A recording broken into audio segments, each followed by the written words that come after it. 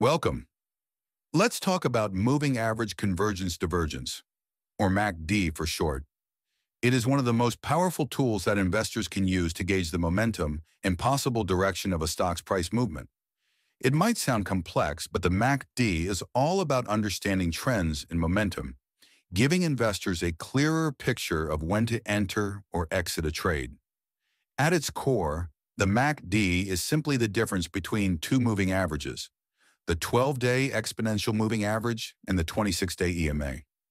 The MACD line provides a visual representation of this difference, showing how fast a stock's price is moving in the short term versus the longer term. In simpler terms, the MACD tells us whether short-term enthusiasm is growing faster or slower than the long-term trend. But that's not the whole picture. To smooth out the MACD and make it easier to interpret, we also use what is called the signal line, a 9-day EMA of the MACD. This signal line helps traders spot changes in momentum even more clearly. The interplay between the MACD line and the signal line gives rise to the famous MACD crossovers that can often predict key shifts in price trends. As the great Jesse Livermore once said, "The trend is your friend until it ends." The MACD helps you catch that ending, or a new beginning, early. When the blue MACD line crosses above the red signal line, this crossover is considered a bullish signal. It suggests that short-term momentum is outpacing the long-term average, and often it's seen as a good point to consider entering a buy position. Picture it like the early notes of a melody starting to build, indicating the beginning of an upbeat tune. On the other hand, when the MACD crosses below the signal line, it typically implies that bearish momentum is taking over, and this might be a good time to think about selling or securing profits. It's the musical equivalent of the song Winding Down, time to prepare for the end. Let's take a look at the recent MACD chart for Alcoa. Ticker symbol AA, a key player in the aluminum sector. Over the past year, Alcoa has experienced both strong, bullish and bearish phases, reflected by the MACD chart's peaks and valleys. During times when the MACD line surged well above the signal line, we saw bullish strength driving the stock higher, suggesting an optimistic outlook from investors.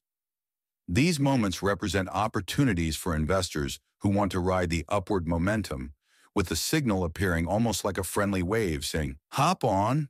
However, there have been times when the MACD line has crossed below the signal line, and this has generally indicated that the bullish energy was starting to fade. Most recently, at the end of October 2024, we observed such a crossover where the blue MACD line dropped below the red signal line. This is what we call a bearish crossover. In practical terms, it tells us that investors might want to be cautious as momentum is slowing down. Think of it as a road sign saying, "Sharp curve ahead, proceed with caution." The strength of these crossovers can also provide insight. For instance, the greater the distance between the MACD and the signal line, the more confidence we might have in the direction of the trend. Wide gaps indicate strong momentum in either direction.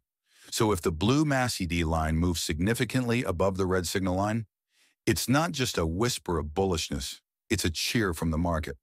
But if it plunges well below, it may be shouting, "Look out below!" The MACD, however, is not a perfect tool. It works best when used in combination with other indicators or as part of a broader trading strategy. Always remember that while the MACD helps in identifying momentum, it cannot predict every market move. No tool can. The markets are influenced by countless factors, from earnings reports to global events, and understanding the context of these movements is key. If you're interested in learning more about how the MACD works and would like to dive deeper into its mechanics, I highly recommend checking out Investopedia's detailed explanation or the thorough guide from TradingView. Both of these are great resources to help you understand not just the what, but the why behind the MACD indicator. So whether you're just getting started in the world of technical analysis or looking to refine your skills, the MACD can be an incredibly helpful guide if used wisely. Remember, it's like a dance partner that keeps you in rhythm with the markets. It won't predict every step, but it will help you move with the flow. There are no guarantees in the stock market, but making logical decisions is the most important starting place. Indicators help remove emotion. If you enjoyed this journey into the world of technical analysis, please give this a thumbs up and hit that subscribe button. Until next time, take care and happy investing. Remember, this is just an opinion and is not intended to take the place of a professional. It's merely a jumping off point for further discussion. Nothing we've said here is investment advice. It is for educational and entertainment purposes only. Seek the help of a properly registered investment professional before taking any action. This media may contain ideas we have adopted or not, as we see fit, and we may have positions in securities mentioned.